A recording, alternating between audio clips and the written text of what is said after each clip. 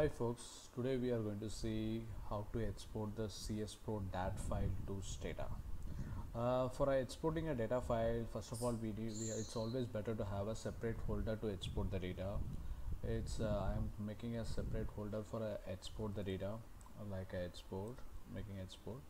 Now, other main point is we need a dictionary dictionary and the data file. The dictionary is what exactly what where is the data entry and the data is it's concerned dictionary. We have to exactly the same dictionary we have to take. If any minor changes and anything it's happened, it's very difficult to export the data. So I'm just getting the dictionary. This is a data file. This is household data file, and this is a dictionary. I just copied and put it in the export holder, copy it, paste it in the export holder. Now I am going to the CSPro, CSPro,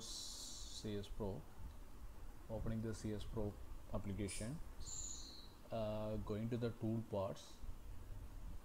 There is a export data. Okay, you just click the export data, and then you have to find the dictionary where we have kept the things. So I kept the things in the desktop, clicking the things. This is the household folder, and I'm just clicking the export folder. Yeah, I got it. Yeah, now we have to select the now this is the household and the married. There is a two layers of the data structure.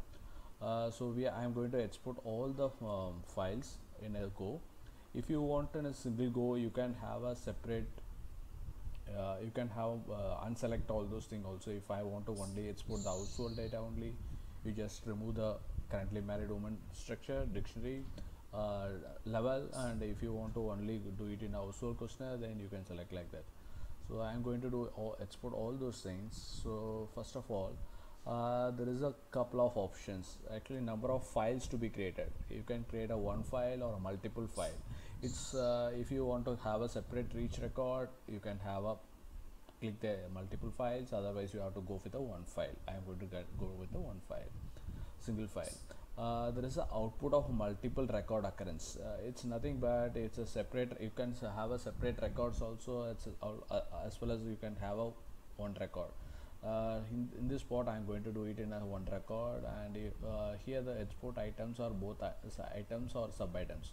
I want to export all the both items and sub items. I am clicking that things, and then now I want to select the data to STATA. So I have selected the STATA holder, and then just click the run command, run option. So I'm clicking the run option. This is the data file I just selected, and give open, and this is the option will come. This is the path where the data is saved, and what is the export DCT and export do file. So you just click OK.